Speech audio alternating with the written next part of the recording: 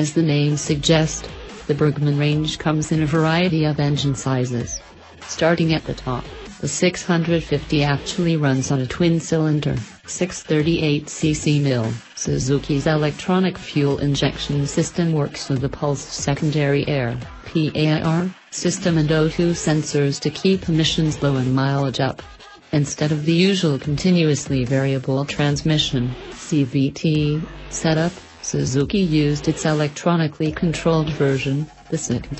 This system provides the rider with 3 separate driving modes: the fuel-efficient drive mode and the sportier power mode with automatic shifts, and the manual shift mode that simulates shifting through preset gear ratios with a toggle switch on the handlebars. The 400cc version comes in a thumper configuration and boasts Suzuki's PAR system as well as its idle speed control (ISC) that helps smooth out rough idles and aid with cold starts, while the 200cc model comes limited to the ISC feature. Both of these smaller mills run a conventional CVT instead of the electronic version, but they offer the traditional automatic shifting function with twist-and-go operation. MSRP for the 2016 Burgmans were $4,999 for the 200 in Brilliant White.